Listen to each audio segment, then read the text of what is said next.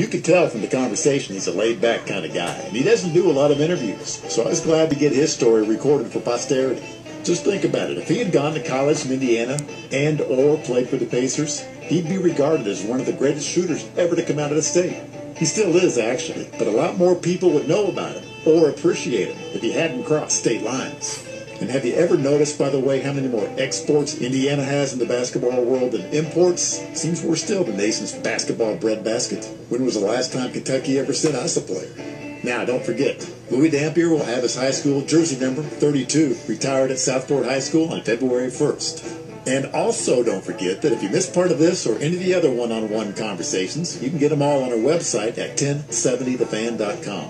Click on shows, click on one-on-one, click on the podcast link, and you can spend hours catching the stories of Indiana sports greats. You can always reach me by email at mark@1070thefan.com. And I'm a modern kind of guy, so I'm available on Facebook and Twitter.